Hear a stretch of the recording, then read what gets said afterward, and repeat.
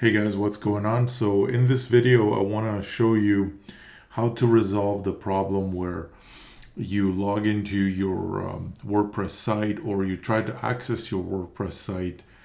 And basically what it does is instead of going to the site, it downloads a file, as you can see here.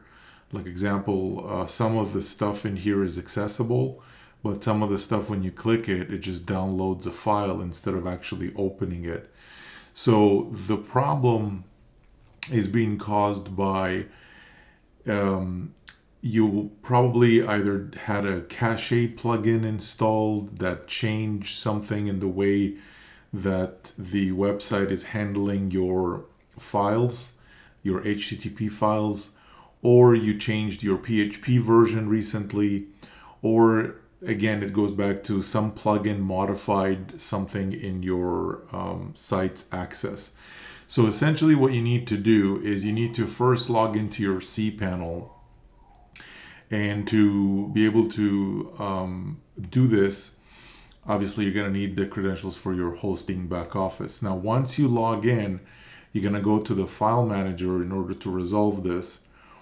And when you're in here, there's going to be a few files that you're going to need access to be able to reset them. The first one is over here. You're going to have a file called php.ini right here somewhere.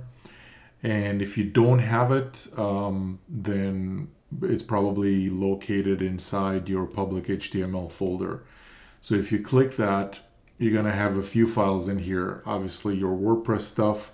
There's going to be an 8.hta access, and most likely there's also going to be another file in here called php.ini or php-user-ini or user-ini or php.ini or something like that. So essentially what you're going to want to do is just delete those files. Simply delete the files, and what that's going to do is it's going to reset the settings essentially. Now, once you delete the files, like you might, when you go back to your WordPress site, you should be able to access the settings and the permalinks. And when you're in here, click on Save Settings. And once you save the setting, those files are, especially the .ht access is going to be restored again, like it's basically going to show up again. And you're going to just click Reload and you'll see it here again. Now, once you have it here, you're going to want to open up the site from a different browser, because now my cookies are not cleared from this this browser yet. I'm using Chrome in this example. But if you see here, like example, I'm going to go to, I'm going to open up another browser, which is Edge, basically. So this is Microsoft Edge. Or go to Firefox, doesn't matter. Just any browser that you haven't used this site in. And if I go to this site again right now, let me just show you here. If I go to this site again, you see that I can actually open it. Now, if I go back to my original browser, if I put the site, you see it still downloads the file. But that's only because I haven't cleared the cookies yet. Now, another thing you could do, if let's say you did this and it still doesn't work, like it's still downloading a file, first thing you need to do is clear your cookies, of course. But if it doesn't work, the last thing you should do is go back to your file manager in your back office in your cPanel. Now, by the way, if you don't see a .ht access, click on the settings and enable show hidden files, .files.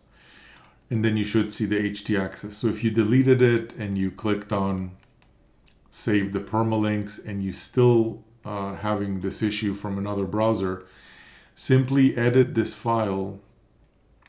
And at the very top, right up here, you see there's a little line of code that says add handler application xttpd PHP 7.3. Now PHP 7.3 is what I'm running on this machine, this site, but you could change this to example PHP 1, PHP just 7, PHP 7.2, PHP 5, whatever your version is, okay?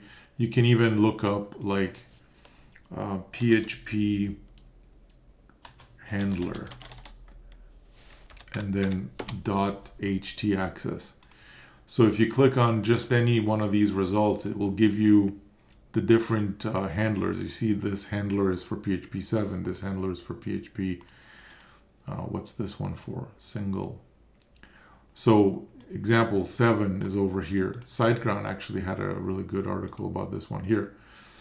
So here's the one for PHP 7.3, PHP 7.2, PHP 7.1, PHP 7.5.6.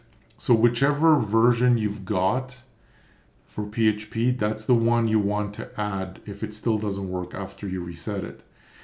Now, in my example, I have PHP 7.3, so I'm just going to leave it at 7.3 and save it. But the way you know what PHP version you've got is go back to your cPanel and right up here, just put PHP, and you're going to see PHP PHP Manager over here. And when you look at your site, it's going to tell you, what is the PHP version. So as an example, this one is 7.3. So again, what you're going to want to do if it's giving you that issue where it's downloading the file instead of processing it, is just log into your file manager, and right at the home directory, you're going to have a php.ini file and a .htaccess file. Delete those. If you don't see them here, go to settings, enable the show hidden files, and you'll see them. And after you delete those, go to the public HTML, make sure to delete this htaccess file, then go to your site, go to settings, permalinks, and save it. And you should see the .htaccess file already regenerated. And if it still doesn't work after that, make sure first to clear your cookies completely from the same browser you're using. Ideally, you want to use a different browser because that's going to give you, no issues. And if you still can't access that, then open the .htaccess file and just add this line, add handler. I'm going to leave this in the description below the video so you'll see it. I'm going to leave a bunch of them just for whichever version you've got. All right, so yeah, that's it for this video. If this was helpful for you, hit the like button. If you want to see more videos like this in the future, all about WordPress and different online website kind of stuff, just click subscribe and hit the bell icon so you don't miss on any future uploads. All right, so that's it for this video. See you in the next one. Bye for now.